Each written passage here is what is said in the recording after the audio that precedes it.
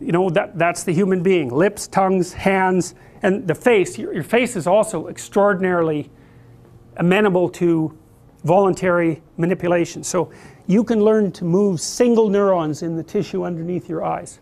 That's how high resolution your face is, and that's partly because it's a broadcast screen, which is why people are always looking at it, right? And that's why if you watch a movie, it's always concentrating on people's faces, is because they're just broadcasting what?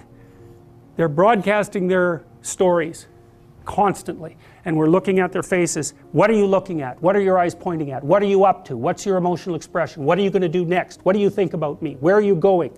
And you're like, you find someone who has had too much plastic surgery uncanny, because their face is dead, because you cannot tell what they're up to. They've got this zombie-like aspect that's terrifying. And people like that, look, people like that got killed. That's why we're not like that. Or they didn't mate. It's like, you want to know what that other person is up to. And I told you already, that's how the whites of our eyes evolved, right? Do you remember that story? Gorillas don't have that distinction between the iris and the whites, not like human beings. And our eyes are very sharp.